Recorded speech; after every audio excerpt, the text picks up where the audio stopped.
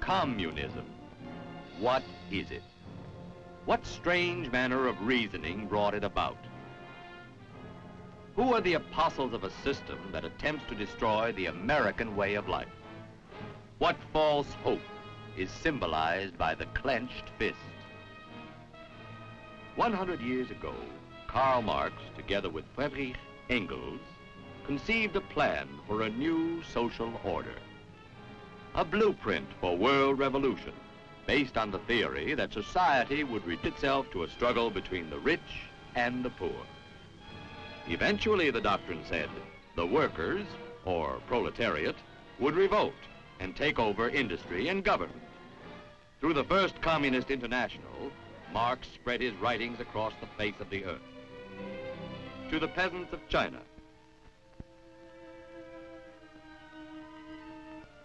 the miners of Germany,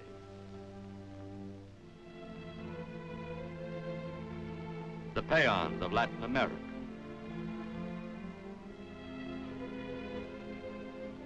the fast-growing cities of America. Contrary to the teaching of Marx, communism made very little headway in the highly industrialized countries where education, opportunity, and freedom were common to all. But where ignorance, poverty, and suppression dwelt, there the germ of communism found a breeding place. Russia, during the Tsarist regime, was a natural starting point. Out of this barren existence emerged a hatred of tyranny and eager disciples to put into practice the theory one man's words had put onto paper. The leaders of this revolt were Vladimir Ilyich Lenin, Joseph Stalin, Leon Trotsky. Their followers worked underground, planting poison at every opportune moment. They infiltrated the regular political parties, parties made up of men who worked sincerely for greater liberty and better living conditions. They built a small party machine with a hard core of fanatical, ambitious men who would be prepared to rise up and lead a revolution when the country would be most vulnerable. In 1917, the Imperial Russian Army suffered a crushing defeat by the Germans. The soldiers were stunned, hungry, demoralized, ripe for the revolutionists. Army morale was crumbling. In a sealed train, Lenin, who had been living in exile, quickly returned to Russia. This was the moment the extremists looked for. This was the moment for revolution. The internal situation in Russia was made to order for them. There was the great devastation caused by the German invasion, tremendous human loss, army morale at a breaking point. This was the moment.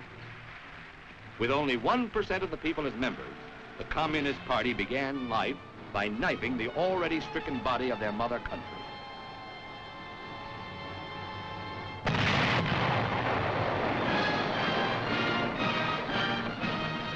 The fires of civil war flamed.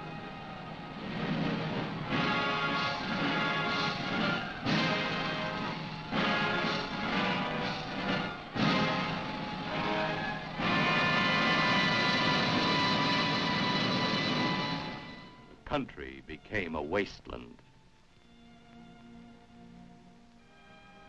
Decisive victory came early and quickly in the November Revolution. The Bolsheviks raised their red flag of victory. Moscow became the hub of world communism.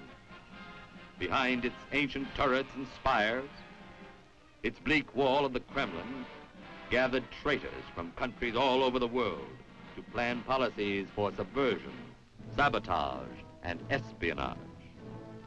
A society for spreading world communism was formed, the Comintern. These conspirators and turncoats banded together to forge chains to take the place of the freedoms of their homelands. The men in control were shadows, but their purpose was clear: to incite revolution the world over. To this end, they worked unceasingly through the periods of unstable peace that followed. Then came World War II, and to the amazement of the world, Moscow apparently dissolved the Comintern. It was declared dead, a thing of the past. Now the new party line was one of professed unity with the democratic world against the common enemy. But when the war ended, the door closed again. September of 1947 saw the formation of a new coordinating body known as the Common Forum, a mouthpiece for Soviet propaganda. And the shadows reappeared. They lengthened across the map of the world, blotting out the lights of freedom in every country they touched. Countries blinded by false propaganda, unable to see the truth until it was too late. They ruthlessly began wiping out all opposition. In Czechoslovakia, Jan Masaryk, unwilling to trade in his lifetime democratic ideals for the tools of totalitarianism, made no compromise. He was found outside his window one day, a suicide. In Hungary, Cardinal Mindszenty was placed behind bars. After a little persuasion, a la communist style, a confession came as no surprise. In Moscow, the party line dictates the way of life, a way of life foreign to our American tradition.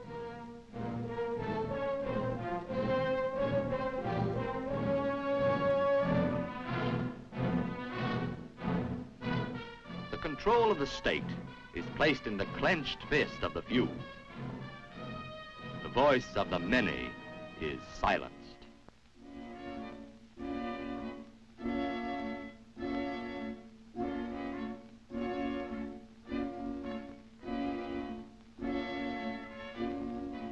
The thought channels of the students in the universities are molded into a standard pattern. They are told what they must study and held to it by inflexible discipline. They do not question. The professors in the universities are not searchers after truth. They are puppets, mouthpieces for a political machine, teaching what they are told to teach, using textbooks selected by their masters. They do not question. These are not free-thinking scientists following a path of experiment and deduction regardless of where it may lead. They are skilled robots, told what to think and how to work, and the nature of the conclusions they are to reach. A wedge by the party is placed in the teeth of progress. A farmer is a vassal of the state. He's forced to turn the harvest over to the government. In Russia, a man's home is not his castle. He does not have the inalienable right to own a home. He is never free of the searching eye of the secret police. In Russia, you need a permit to change your residence or to take a casual business or pleasure trip.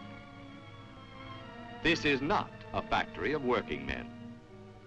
It is a regiment of human machines without voice in the matter of jobs, hours, wages, or the unions of their choice. They do not question. What becomes of artistic expression that must be subverted to state control?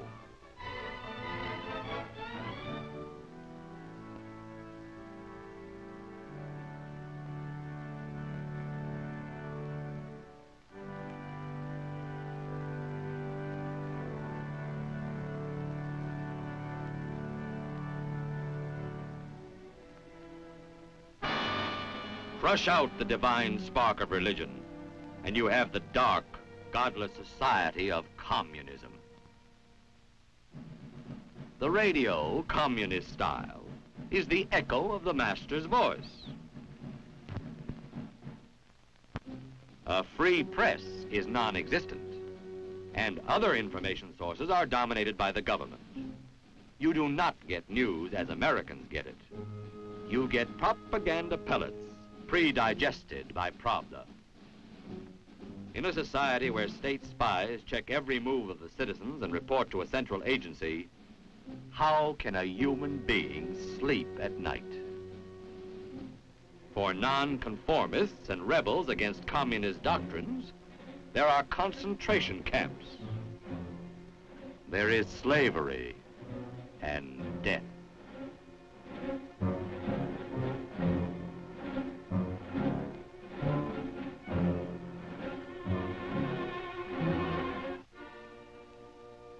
But in the United States, there is freedom.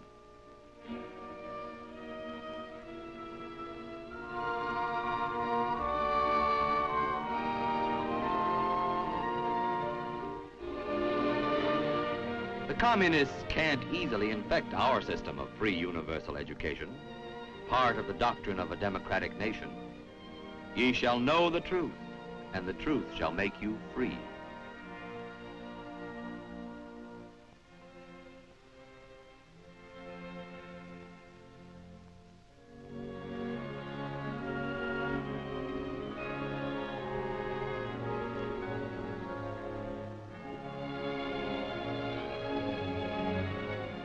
Freedom to learn the facts and state them in the press.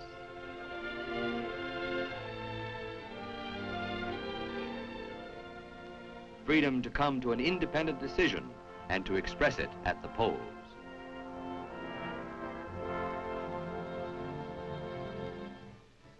Still, there are some in this country who prefer to dance to the music of the common form.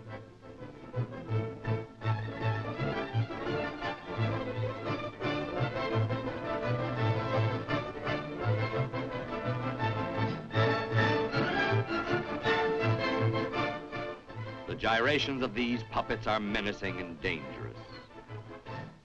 In 1937, when Franklin D. Roosevelt spoke out against the tyranny of Hitler, they followed the party line, seemingly became super patriotic, and supported the president.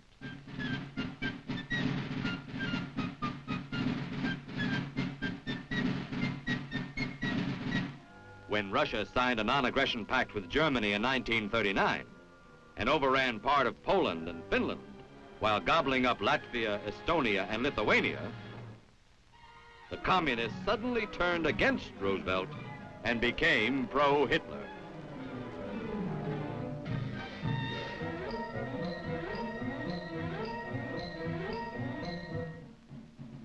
It is necessary to combine the strictest loyalty to the ideas of communism with the ability to make all necessary compromises, to beg, to make agreements, zigzags, retreats, and so on, in order to accelerate the coming into political power.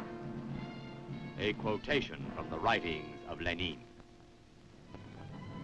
So, in 1941, when Hitler suddenly attacked Russia, the new patriotism was turned on again according to the party line, and they were now staunch backers of Roosevelt.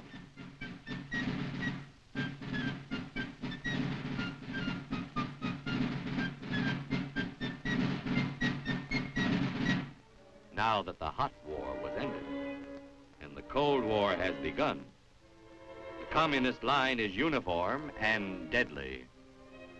Destroy America. Democracy is an organization for the systematic use of violence by one class against another. We set ourselves the ultimate aim of destroying the state. The destruction of the state means also the destruction of democracy. One of the American communists who dances to the tune the leaders in the Kremlin play, William Z. Foster, head of the Communist Party in the United States, has declared, then a communist heads the government of the United States, and that day will come just as surely as the sun rises. The government will not be a capitalist government, but a Soviet government. And behind this government will stand the Red Army to enforce the dictatorship of the proletariat. Eugene Dennis, General Secretary of the party, who has boasted, "We have involved scores of trade unions, church organizations, important sections of the democratic youth movement, as well as many farm organizations." John Gates, editor of the Daily Worker, whose pages refer to the Soviet Union as the fatherland of working people the world over. They are the open communists, the mouthpieces of the party. It is their job to pour out an endless stream of printed propaganda.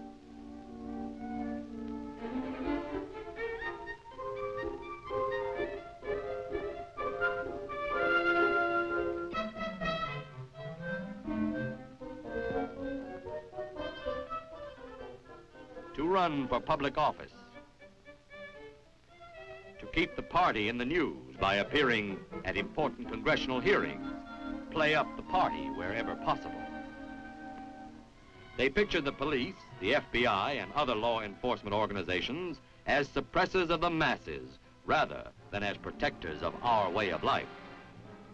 They attack prominent individuals as exploiters of the common man. They use the freedom granted them by American democracy to attack and belittle free American institutions.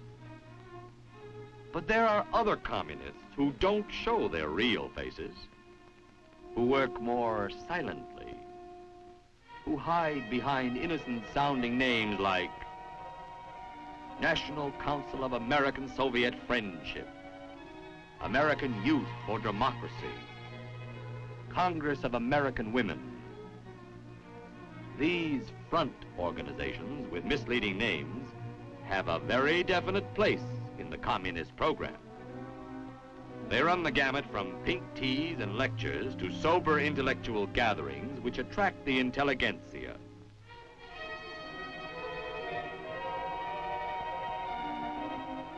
These people give a more respectable mask to the ever-changing party line. They give money, distribute literature, spread rumors in order to exaggerate minor grievances. In many cases, the communists have been able to gain control of unsuspecting social organizations and have attempted to use them for their own purposes. Communists may join an organization unknown to the other members and take an active interest in the meetings. They come early.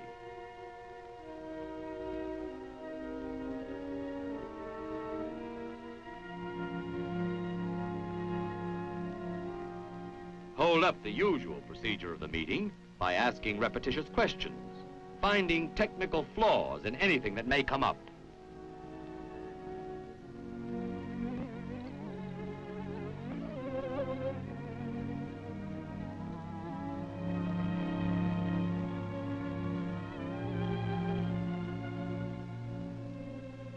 Until the regular members become so bored or tired that they leave and permit a communist minority to swing the voting in their own direction. By coming early and voting late, they are able to nominate sympathizers to positions of authority. With a few well-placed communists on committees and in positions of authority, the Communist Party can control a group.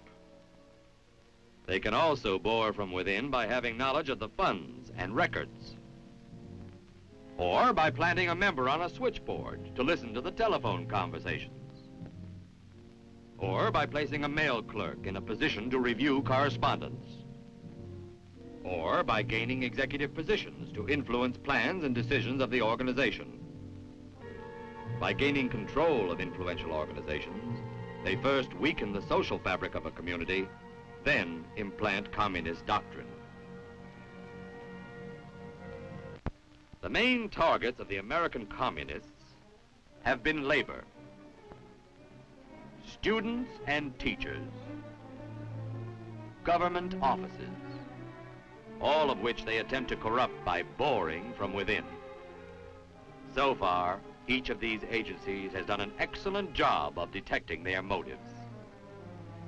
Communist Party members were removed from positions of authority in one of America's biggest unions. Other unions have followed suit in warning outside groups to leave union affairs alone. The security of the United States government demands a constant check on suspected government employees and the machinery to bring them to trial if necessary. Congressional committees maintain a constant watch over all phases of communist activity. Much of the ammunition of the communists is reserved for the armed forces, for they know that the armed forces stand guard over the frontiers of freedom, that in order to take over the country, they must first weaken the armed forces. To achieve this, their methods change with the times. Immediately after World War II, they capitalized on the natural desires of most Americans and set up a cry demanding that our boys be sent back home immediately from overseas. To excite and influence a normal desire to bring the boys home as soon as possible, girls were stationed on street corners with petitions. Buttonholed the innocent for their signatures. Then sent petitions on to Congress, not because of concern over the welfare of the men overseas, but to create discontent and confusion. Mothers were encouraged to write to their sons, wives to their husbands,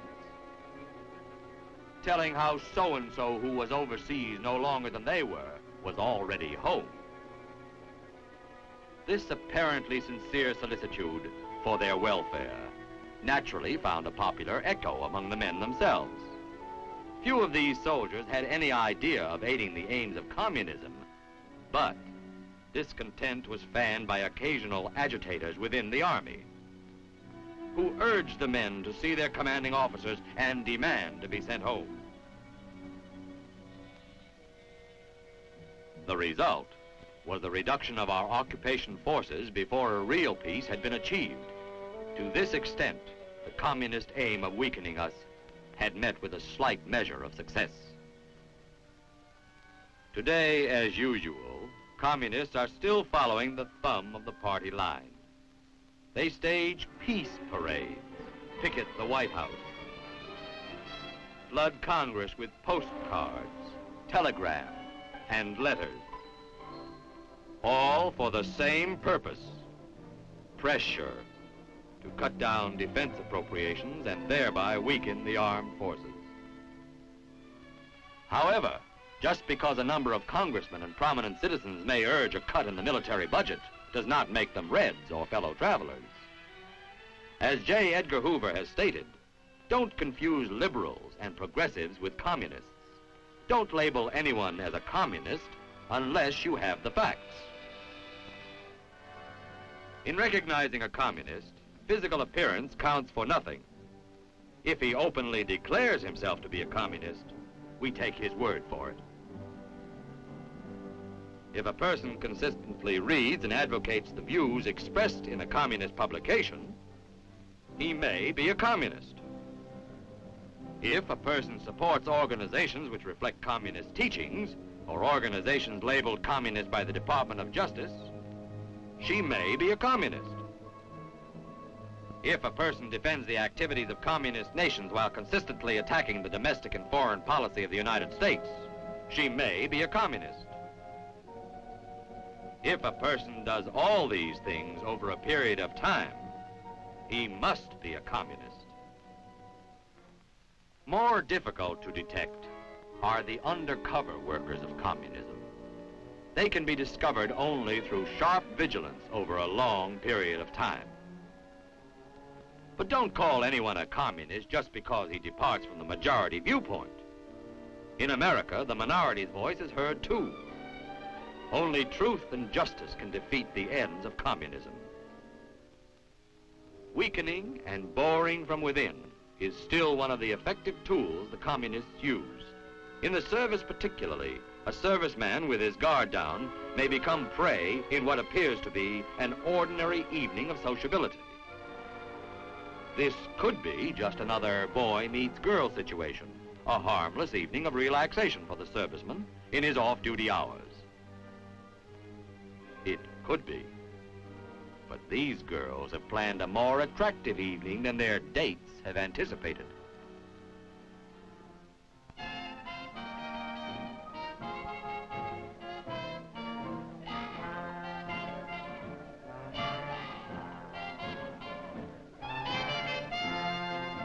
Mixed in the dancing and beer and the casual air of the gaiety of a party, the undercurrent of the communist line held a definite place in the scheme of things. An unsuspecting serviceman, finding the girl attractive and promising, might unwittingly spread the propaganda he picked up among his buddies back at camp.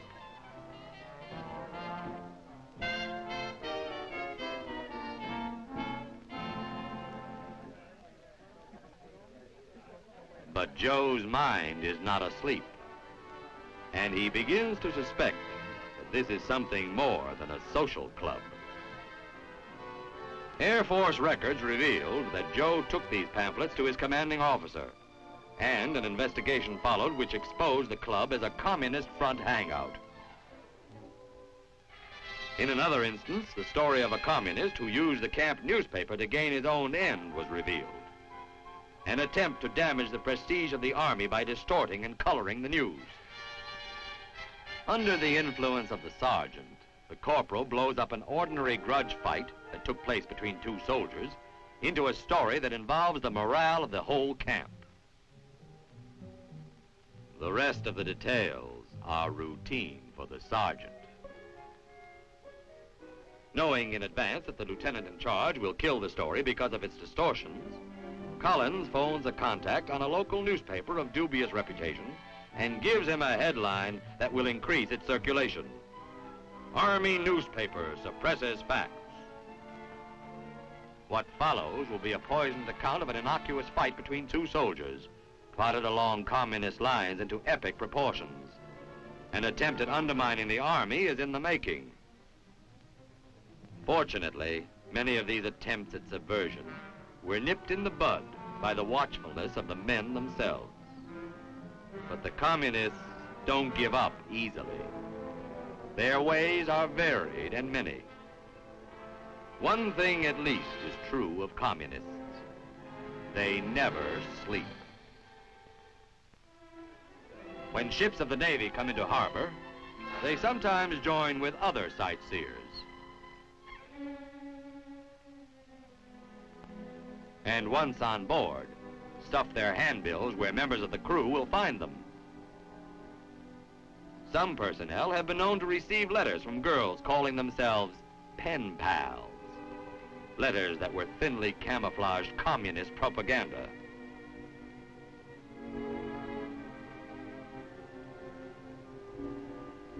Americans will not be stampeded into seeing communists behind every door, but they will recognize and expose them when they are there by reporting to the proper officials. By doing so, they will remain true to their trust and stand vigilant against those who endeavor to uproot America's birthright of freedom and democracy. Freedom-loving peoples all over the world stand alert to the menace of communism. In Europe, in Asia, in the Americas.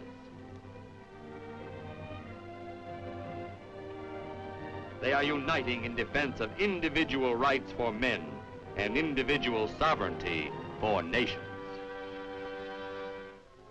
The United States will lead in this defense, for we know the value of freedom in terms of freedom of worship,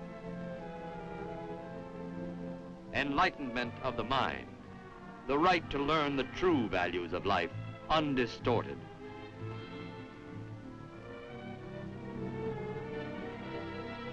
The right to freely chosen representation in the law-making processes. The right to freedom of speech without fear of oppression by state police. the right to move from place to place at will. America has not forgotten the lessons of the past, nor the voices of her founders. Freedom-loving people all over the world have sworn eternal hostility toward any form of tyranny over the mind of man.